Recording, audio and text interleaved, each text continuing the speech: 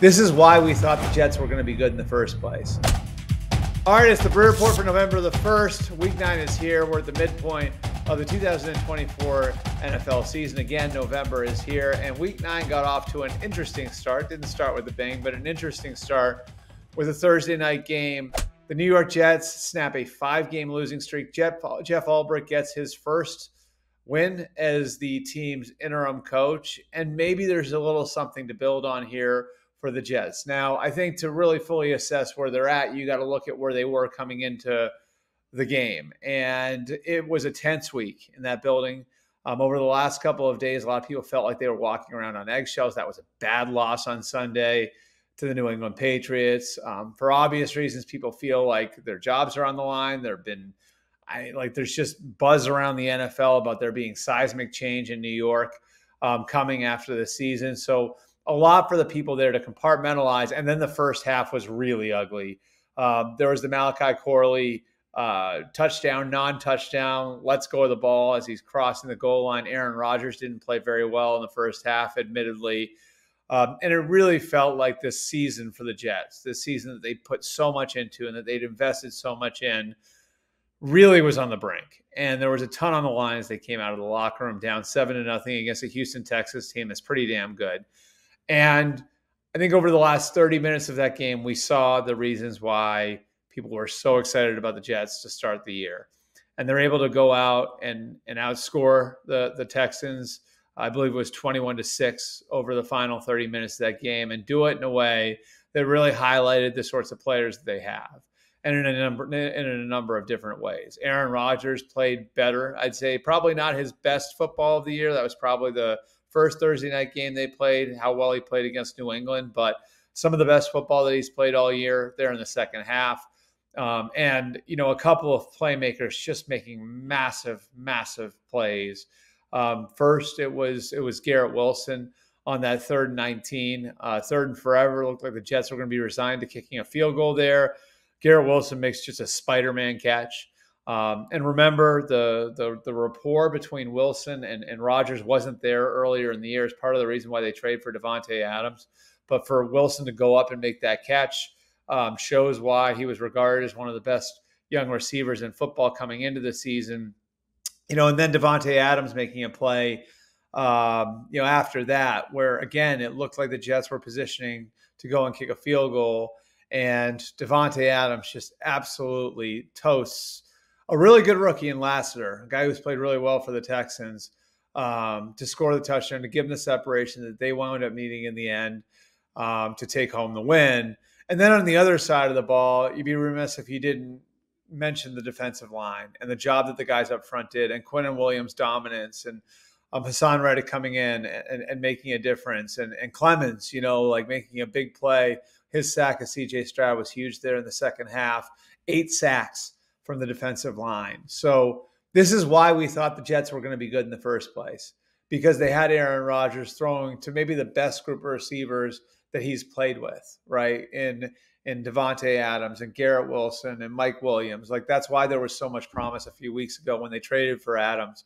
And because of the defensive line and the group that they had up front, they came into the year, and I know Jermaine Johnson's down now, but they came into the year with 8 former first-round picks in that defensive line group. And we certainly saw the talent there and the way they were able to dominate the Texans up front and really get C.J. Stroud off of his game. So there's something to build on there. Now they're 3-6. The schedule is not as tough from here on out. We'll see. I think that, what the real litmus test now will come in how they come out of this and whether or not they're able to build off of it. And, they've got, some nice runway now and coming off the mini bye, but they are going to Arizona next. So it's another cross-country trip against a really, really competitive Arizona team that's playing great ball right now, that's in first place in the NFC West, albeit in a tie. I think this is going to be a tremendous test for the Jets. And they do get some rest now, which is great, because this is a team that's played 2 Monday night games, that's played 2 Thursday night games, that traveled to London, that really got screwed by the schedule makers. Now they come out of this and they have a chance now to build some momentum. We'll see what happens, but a great way to come out of a tense week and come out of a really bad start to the game on Thursday night, to be able to put their foot in the ground and turn things around the way that they did, I thought was really, really impressive. All right, our second topic for today, the trade deadline, still a few days away. You're going to hear some of the names out there, and we've been through them. There's a receiver market out there. New England's received some calls on receivers like KJ Osborne. Carolina already moved Diontae Johnson. Adam Thielen's name has been out there. The Titans, who already moved DeAndre Hopkins, could wind up moving Treylon Burks. The pass rush market, there are players out there as well. Preston Smith and Green Bay, Zadarius Smith in Cleveland, Jadeveon Clowney in Carolina.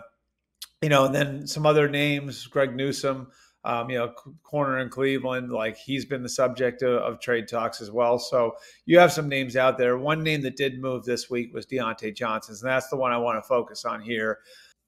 Now, Johnson goes to Baltimore with a 6th round pick, with a 5th round pick coming back. So that's not much. So part of the thing with Diontae Johnson, I think this is the advantage a team like the Ravens have, is that he has been a problem in the past. And everybody saw what happened at the end in Pittsburgh. And the reason why he was traded from the Steelers in the first place, it wasn't that he couldn't play. It was that they had gotten fed up with him. And so there are teams out there that need receivers that probably couldn't absorb a Diontae Johnson based on where their programs are. The Ravens aren't that team. The Ravens have a very strong locker room, a very strong program. John Harbaugh has been there now for 17 years. They can take risks on players like this. And this is a guy who can really add to what they've already got. And it's a good group on offense. You add Diontae Johnson to a receiver room where you've already got Zay Flowers and Rashad Bateman. You got Isaiah Likely at tight end. The offensive line has started to come together, and that was something that they really counted on their ability to draft and develop. They've had 4 players really play the 3 spots that were vacated in the offseason. They turned over 60% of their offensive line from what was in the AFC title game, with guys like Roger Rosengarten and Andrew Voorhees and Daniel Falele. Pat McCarry be the veteran of that group. So, you see the way the offense has kind of coalesced and come together. Lamar Jackson is playing at an MVP level again. So to get Diontae Johnson and be able to plug him back in there, I think gives them a little bit of a boost, gives them another weapon out there. And it's a chance for them to take advantage of the fact that there wasn't a great market for Diontae Johnson because of some of the stuff that happened in Pittsburgh. And because not every team can absorb the sorts of problems that he might present. And so, it's just an interesting move by the Ravens to go in and go all in on the team that they have right now. Certainly, before they lost in Cleveland, 5-game winning streak, and over the course of those 5 games, looked like they might be the best team in the NFL. With all due respect to the Lions. This is again like kind of a signal to the locker room that we're all in for this group right now. I think it's a good group. I know John Harbaugh really likes the group he has, and really some of the moves that they've made have been entrusting what they already have on the inside in changing out the offensive line, in going with Trenton Simpson at linebacker over after losing Patrick Queen, in replacing Mike McDonald as defensive coordinator with Zach Orr. So this is bringing in somebody from the outside to affirm what they've already done on the inside. I wouldn't be shocked if they have another move in them. I wouldn't be stunned if they look at maybe the defensive back market and see if there's something out there for them. Finally, our third topic, and this will go right back to the topic that everybody likes to talk about constantly, and that's the state of the Dallas Cowboys. They're 3-4. They've fallen behind in the NFC East race. Obviously, a lot of noise surrounding the Cowboys over the last couple of weeks. They've lost 2 in a row, and now they're coming off their bye, and they play against a really hot Falcons team. And, I think what's interesting about this matchup is how much there is going to be on Dak Prescott to go out and be the $60 million man and go out and win them a ball game that they really need to win. Obviously, DeMarcus Lawrence, you won't see him out there this week. Micah Parsons hasn't practiced this week. Chances are he's probably going to need another week. The defense has been messy as is, even when those guys were in there.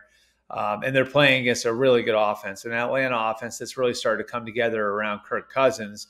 So this really falls on the shoulders of the $60 million man. And what are they going to be able to get out of Dak Prescott? And can he carry the team in a really important spot. I'm fascinated to see what happens with the Cowboys here. And that's one of the marquee matchups of week 9, no question. The Falcons have a chance to really stamp themselves as a contender in the NFC. With their win over the Bucs last week, they were able to take control of the NFC South.